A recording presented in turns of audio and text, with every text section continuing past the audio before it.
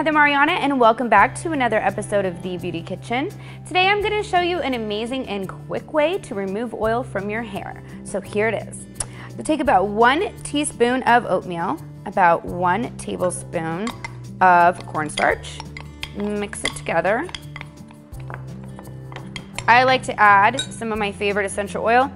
This one's relaxing.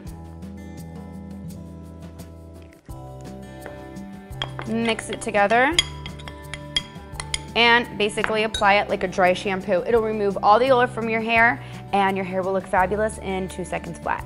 My name is Heather Marianna, and don't forget to log on to heathermarianna.tv, check out the shop, and if you like this video, hit like, subscribe, and feel free to share.